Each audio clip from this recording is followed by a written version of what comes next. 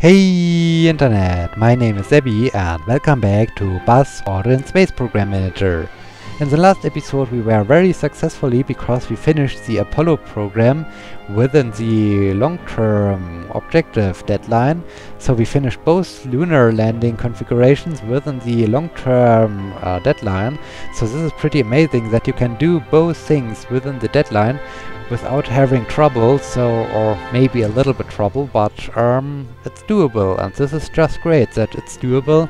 So I really enjoyed this, and now we want to continue a little bit with some visits on other planets. On the one hand, Gemini, I'm not quite sure. I just like to keep the thing open. The circumlunar reconnaissance mission, I want to continue Project Apollo. Well, I finished this. I can close this. But I like to have the opportunity to land on the moon right away without paying again some money for just land tour on the moon to reopen the program. And I think I will keep the Apollo program open and I will close the Gemini direct ascent. Yes, I want to close this. We haven't done everything in the Project Gemini program. I will just keep this open, maybe I fall back to this, but we have finished the Mars flyby, we finished the Venus flyby, we have the Mariner Mars orbiter, and we have also the Mercury visitor. I like to do a Mercury probe, the Mariner 10. Yes, I want to open you. Very good. So, R&D, what do we need? Atlas Centaur booster, still in good shape.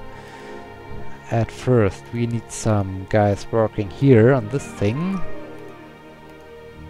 And the Atlas Centaur booster can get some improvements. Okay, I wanted to research a bit more of Mars, the Mars orbiter.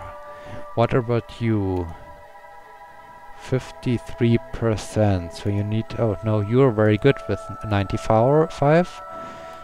But I have some better guys for this position. So I have 3 guys left.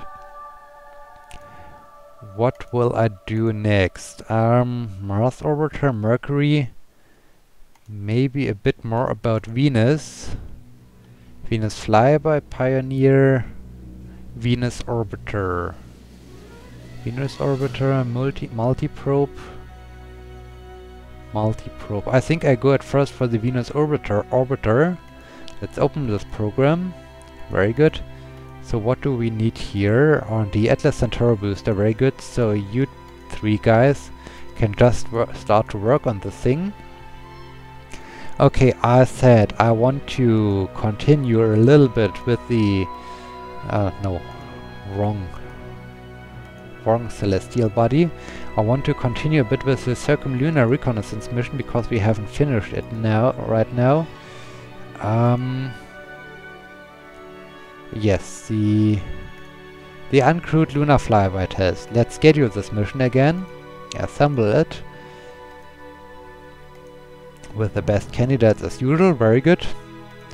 So I just want to do this to show off the amazing animations of the Titan 3 booster I really like. So, what else do we have here? 61, 34, 33. Okay, our probes need some time to be finished with the development, so I can focus a bit on the lunar reconnaissance missions. So we can continue with this thing a bit more, because I really like the shape of the Titan 3 booster. It's just amazing. It's looking a little bit like the current Delta IV Heavy booster. It's, well, not almost like the Delta IV Heavy booster, but it's... I always think about the Delta IV Heavy if I see this animation. So I really like this, and it's looking just great to see this huge rocket lifting up. Although it's not as huge as the Saturn V booster, but it's just looking very, very interesting and very big. So I like to... oh, payload deployment. I like to follow it. Okay. Our Gemini trend stage is now in space, hopefully. Oh no, we need to insert it into orbit at first. Now the trend stage should be in orbit, this is very good. And the next thing is we need to launch our Gemini spacecraft to have a rendezvous and a docking with it. And then we can use the trend stage to fly up to the moon. The idea with the trend stage is a little bit, well, it's the same idea almost like with the cancelled Constellation program. With the Constellation program there was the idea of at first going to the moon or to go again to the moon, and they want to use as well some kind of trend stage. In this case it was called the Earth departure stage. It was mainly a booster stage. They wanted to dock to it. They also wanted to dock with a lander to the Earth departure stage, and with the currently under development Orion capsule. The Orion capsule would be the capsule or the travel segment where the crew would be sitting in until they reach the moon and establish an orbit around the moon. And as soon as they reach the moon, or well, let's put it the other way, after using the Earth departure stage, they would undock from the Earth departure stage, and the whole thing would on the one hand maybe crash into the moon or fly out to start to orbit around the sun. I'm not sure in which way they would have decided and what they want to do. So yeah, in both ways they want to separate from the Earth departure stage, fly up to the moon. When they reach the moon, they would reconfigure the Orion capsule so it stays in orbit, but all the crew, I think it was 4 crew members, would move over to the lander, and the Orion capsule would stay in orbit around the moon with no crew on board, only with the autopilot going on. And after they done their mission on the surface of the moon, they would, like in the Apollo mission, use the lander to launch again back into orbit and to rendezvous again with the Orion capsule, and finally they would fly back to Earth. And it would be a little bit similar to the Apollo configuration, as you can say, because they won't reuse the lander, and the Orion capsule is almost like the Apollo capsule, so they just would use it to return back to the surface of the Earth. And so it's pretty interesting to have this docking idea going on with the Orion, not with the Orion, with the Constellation. Okay, we are happy. We have finished our uncrewed lunar flyby test. Very good. Let's continue with the circumlunar reconnaissance mission. We have to do at least the man configuration as well. So let's start the assembly process and proceed with our best candidates as usual, and also the best pilots we have currently in our squad. Okay, we have 4 scientists now left over. Where do I like to put you? Are you a bit more? A little bit better, so it's okay. No, the other one was better. Okay, you can work on this configuration. And Pioneer. Okay, here we have some. No, not the Atlas Centaur booster. Here we have some guys left. Let's use some more skilled guys. Very good. So I still have 3 guys left. What will I do with these 3 guys? Will I work on the Jupiter?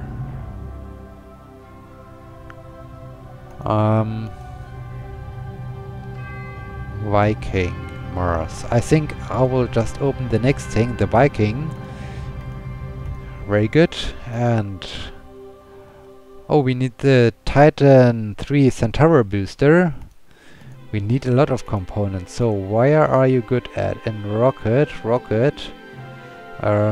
You're not so good. Okay, at first we want to develop the rocket. Okay. I have scheduled a mission. Interesting. Okay, end the season. And so what can we do? We just can proceed and we can launch our final lunar reconnaissance mission. So we can finish this Gemini project. I'm not sure. Will I do the other Gemini mission to go to the moon, or will I more focus on the probe missions? Yes, it's a difficult decision. What should I do? I think when I finish this configuration here with the reconnaissance mission, I will focus. Yes, I will focus on the Jupiter mission again. I just want to do the Jupiter mission again, although it takes 16 seasons or so, but I really like to do this, and maybe later on I will fall back into the last Gemini, or how was it called, lunar orbit reconnaissance mission also. So the last one of the lunar missions I haven't done right now. Maybe I will do this in this way. It sounds good to me if I would approach it in this way. So I hope you like this approach as well. And now we are in our launch preparations for the launch of our crew capsule with the Gemini astronauts on board. Let's head off and fly into space. Oh, okay, we won't fly into space. So I think we have to re-improve. What? Are you exploded or no? Oh, come on. Oh, crap. Oh, crap. Ah, this is not good. Poor astronauts. Oh, crap. This was not what I wanted. This was really not what I wanted. Poor astronauts. I'm so sorry. This is hard. This is really hard. Yes, I was so confident that I will now finish the circumlunar mission, and now we had a failure. Where was the failure? Here. There are 2 guys working on, and here 2 guys working on. So okay, I have still 4 guys left. I will open up the Jupiter. Can I? No, I think I'm full. Am I? Yes, I am full. Okay. So, then I will send the 4 guys to the Viking mission configuration. And you can start to research the Viking orbiter. Very good. Let's head back to Space Complex. I think we can't do anything. I have so much money. I will just upgrade my buildings a bit. This makes no sense. The vehicle assembly building is your last step before launching a mission. By visiting it, you will be able to assemble the mission hardware to assign flight controllers and astronauts. Upgrading the vehicle assembly building to level 2 will allow you to launch lunar missions. Well, I have completed lunar missions and I haven't upgraded it. Okay. So, but anyways, it's okay.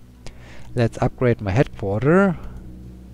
SET can't be. I can upgrade my mission control a bit.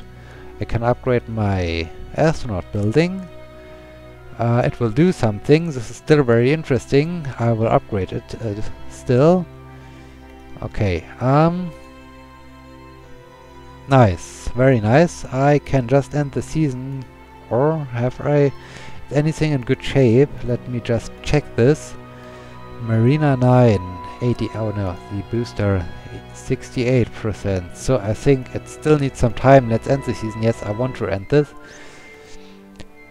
The Titan 2 booster 79. The Gemini spacecraft 82, very good. Centaur booster 73 for Marina 9. Okay, so everything needs so much improvement. Yeah, no new use. It's okay.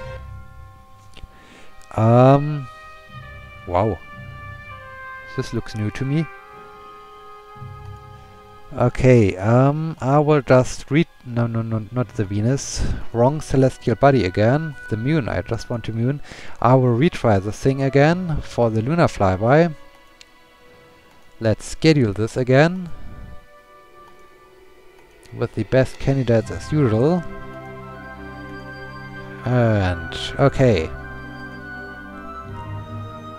So, let's end the season. Yes. And Marina 10, 72%. 77 from Marina 9. Okay, we can launch finally a next probe mission. This is great. But at first we have to do this configuration again. I want to follow it from the mission control. Okay, let's launch this thing again into space, and hopefully this time we won't have any failures. So let's see what will happen now. I hope we can now finish this, and then I can close this program and I can switch over to the Jupiter mission and start to research the Jupiter mission, because I remember that researching the components took me quite a while, and doing or finishing the mission, as I said, took me 16 seasons. So I really think I should start very early on to work on the thing. And so yeah, I really hope that I will finish this mission configuration right now to be able to close this Gemini program. Okay, so far so good. We were at the step last time before, but then we had this terrible accident in the countdown and in the preparations, and we lost 2 of our best astronauts, which was really unfortunate.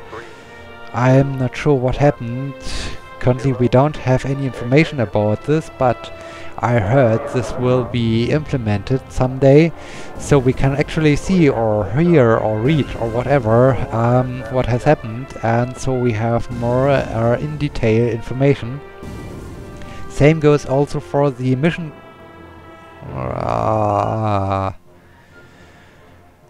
Okay.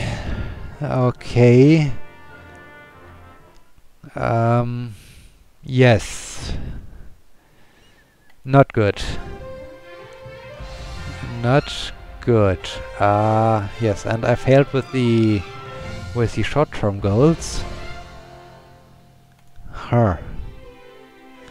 But I have no new short-term goals, and I need to...